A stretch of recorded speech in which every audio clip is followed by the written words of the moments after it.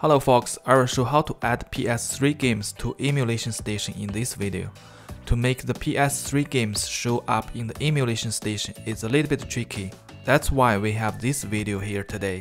But if you guys want to see the full EmulationStation tutorial, please leave a comment below. By the way, if you are not familiar with EmulationStation, EmulationStation is a great software that allows us to access all your favorite games in one place. If you want your emulation game to look more organized and clean on your Steam Deck, the EmulationStation is a must in this case. Before we start this process, first make sure you already have EmulationStation installed on your Steam Deck from EmuDeck. Also, the EmulationStation should be turned on under the ROM Manager parsers. Of course, you need to make sure the PS3 emulator and games are working on your Steam Deck. If you need to install PS3 games on your Steam Deck, I have an ultimate guide for PS3 emulation on my channel, please check it out. I am assuming your Steam Deck has already satisfied all the previous requirements I mentioned. Now let's make it work. First, go to the Start menu from Desktop mode, then All Applications, then looking for RPCS3 PS Emulator, and click to open the emulator.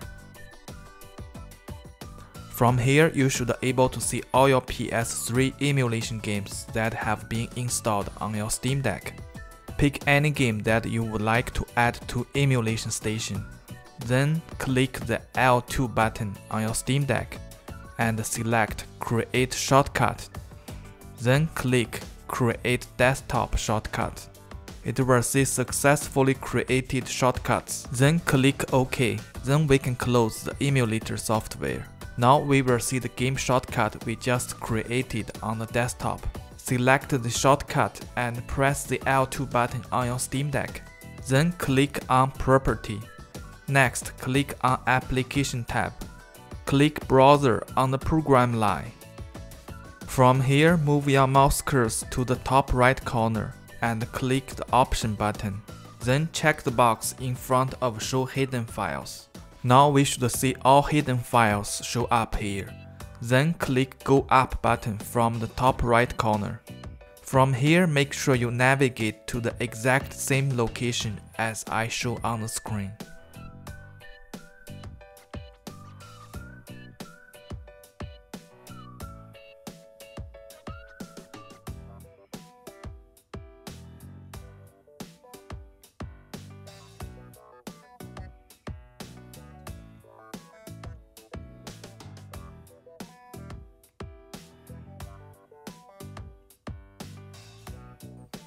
At the end, you should select the file net.rpcs3.rpcs3. Then click Open button at the bottom right corner. Then we need to press the Steam button and X button together to call out the keyboard, or you can use the physical keyboard if you like. We need to delete 2 percentage symbols on the arguments line. Make sure everything else is unchanged. Only delete 1 percentage symbol on each end. Make sure everything else is unchanged. Then we can click OK button. To test if the modification we just did is correct or not, we can simply double click on the shortcut to run the game. If the game boots up, that means the shortcut is in working condition. If you got this error message, just reboot your Steam Deck and it will resolve the problem.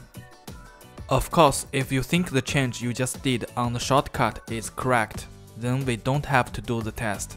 The test is just for verification. Now my Steam Deck is back to desktop mode. I double click the shortcut on the desktop, we should boot up the game.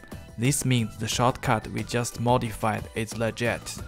We can press Select and Start buttons together to exit the full screen mode, and then close the game. So by now we have verified this shortcut is working. All we need to do next is to move this shortcut into the PS3 ROM folder. So basically you will have all your PS3 ROMs and game shortcuts in the same folder. We need to repeat the same process for each game in order to have them show up in the emulation station. I will quickly repeat the process here for all my PS3 emulation games. I only have 3 games here in total, so it wouldn't take so long. If you have a lot of PS3 games that you want to move to the emulation station, then it might take you an hour to do all of them. By the way, I will show the Steam Deck case that I am using right now at the end of this video. If you are interested, please stay to the end of this video.